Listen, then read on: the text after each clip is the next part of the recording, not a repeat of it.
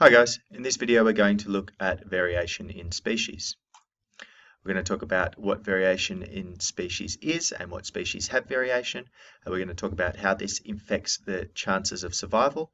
And then we're going to look at a couple of examples. Firstly, Darwin's finches in the Galapagos and an Australian example of echidnas. Variation is something that happens in any species that reproduces sexually. This sexual reproduction allows for this variation and this genes being spread around, mixed around within the gene pool. Asexual reproduction does not allow for this. When you have, say, binary fission of bacteria, pretty much all of the bacteria in that colony are going to be genetically identical to each other. Now, these variations can be really obvious things like how big something is, what color something is, markings, things like this.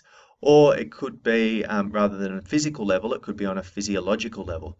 So able to control blood pressure, able to convert sugar into energy a little bit better, things like this. So this is all variation, and it's a spectrum. Most of them are in the middle. Say we're talking about height. Most people are around the same height. Some people are short, some people are tall, but most are around that sort of middle median area.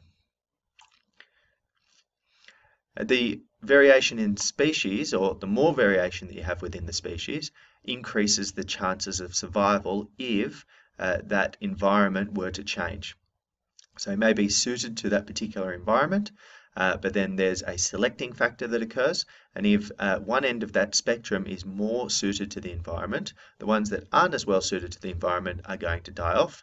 The ones that are suited to the environment are going to live, and then the population will have those genes that are a little bit more suited to the environment. A good example of this is the peppered moths example from England. When the white peppered moths lands on a tree, you can't see it, so therefore the prey birds can't eat it. When the Industrial Revolution happened, they were burning lots of coal, the trees turned black. The black version of the peppered moth then became the one that could blend in, while the white one was the one that was seen. So the white ones died, and the majority of them were the black variant. Now, one of the most famous examples of this is Darwin's finches. So when Darwin went to the Galapagos on his trip around the world on the Beagle, he collected these different birds, and he actually thought they were different species of finches because they were markedly, or in particular the beaks of these birds were markedly different. But when he got them back and studied them further, it found that they're actually all the same species, but because of the different environment and in particular the different food sources in on the islands, they'd adapted to whatever the food source or the majority food source on that island was. So if there was a lot of nuts that were around, they had these big crushing beaks to cut the nuts. If they were eating insects and had to pull insects out of, say, the bark of a tree, they had these pointy beaks so that they could get in between the bark and get the insects. But they're all the same species of finch.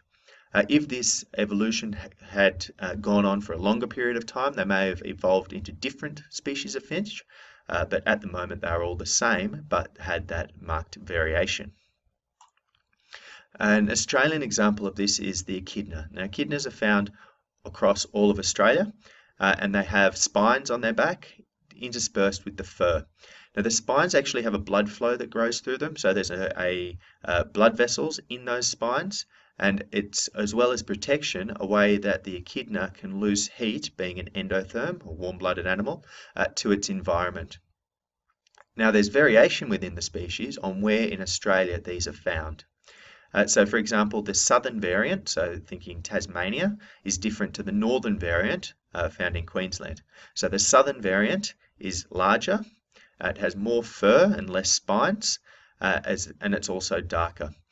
So as far as more fur and less spines goes, that means that more of that heat's being kept in rather than being let out through those spines, which kind of worked like cooling fans or cooling fins. So it's got less of those, as opposed to the northern one, which needs to get rid of that heat because it lives in a hot environment. It's darker so that it can absorb more heat from the environment or from the sun, while the northern variant is lighter so it can reflect heat. And it's also larger in size than the northern one, meaning that it has a lower surface area to volume ratio, making it more efficient at keeping that heat inside. So we see these two echidnas, short-nosed echidnas, same species, but if you look at them, they're quite a different, a different animal. Well, they're not really, they're the same species, but they look a bit different. In this video, we've looked at natural variation that occurs in any species that reproduces sexually. We've talked about how that increase in variation increases the chance of survival of that species in response to environmental changes.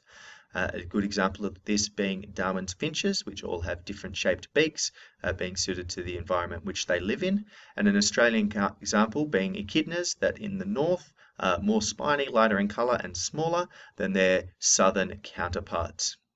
Thanks for watching, guys. Peace out.